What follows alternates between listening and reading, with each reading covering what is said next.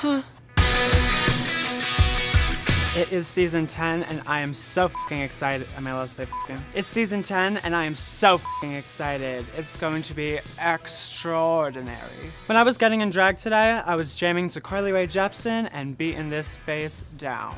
My entrance look today is 100% Aquaria and giving you all the gender f***ness that you could ever want. The thing I'm most nervous about this season is probably seeing the ugly ones out of drag. How am I not gonna f*** it up? I'm gonna try my best and make her laugh. I would love to see some of my New York City sisters when I get in today. There's a couple I definitely would love to see.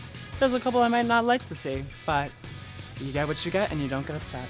To be on season 10 means that someone accidentally typed my name into the email when the cast was released. I'm gonna win season 10 because I rigged the votes!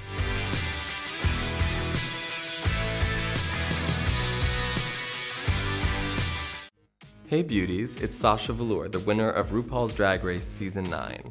Do you want all the hot Drag Race tea?